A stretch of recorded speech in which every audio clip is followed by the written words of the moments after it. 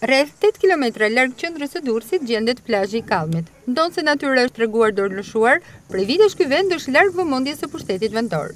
Rruga që të çon drejt këtij plazhi është krejtësisht e degraduar. I njohur për rrërën kurative dhe ujin e pastër, plazhi i Kallmit është një nga më të bukurit përgjatë vijës bregdetare në Durrës.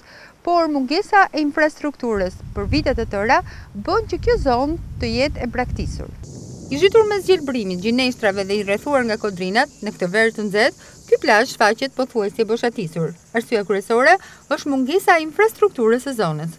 Ndonse ky segment rrugor është një nyje lidhëse midis qytetit dhe plazhit, ai është lënë në mëshirë të fatit. Prania e gropave përgjatë gjithë gjatësisë së tij bën që drejtuesit e automjeteve të mendohen 2 herë për të shkuar në Kallm, pasi duhet të kthehen me automjete të dëmtuar. Në të njëjtën kohë, në disa pika rruga ngushtohet, duke rrezikuar jetën e drejtuesve të automjeteve që e përshkojnë atë.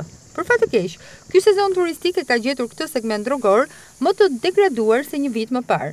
E gjithë kjo zonë ngjan një fshati të humbur dhe të largut ku nuk ka as rrugë, as ndriçim dhe as kanalizime, ndërsa nuk mungojnë edhe mbeturinat e hedhura pa kujdes.